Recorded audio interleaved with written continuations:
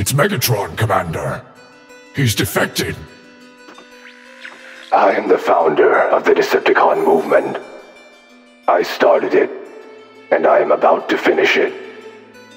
I hereby renounce Decepticonism and its offshoots, and denounce all those who continue to fight in its name. There is nothing intrinsically special about our race.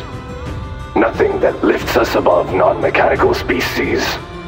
We were wrong to assert ourselves. And to all those who follow me, I say this. Do not expect guidance, or wisdom, or answers.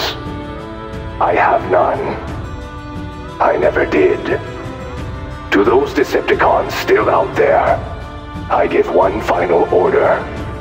Stand down. Discard your weapons. Tear off your badges. And stand down. The Decepticons are over. The war is over. Free yourself from the shackles of a flawed philosophy, and move on.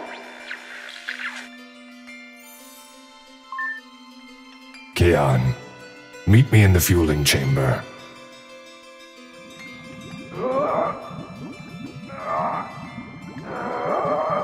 As my body surrenders to the pain, and as the pain becomes something more complicated, and as my sea-green spark begins to model and contract, I find myself looking backwards.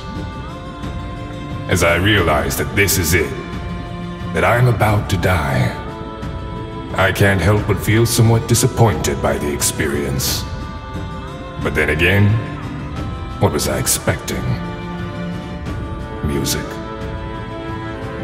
A bright light? A vision?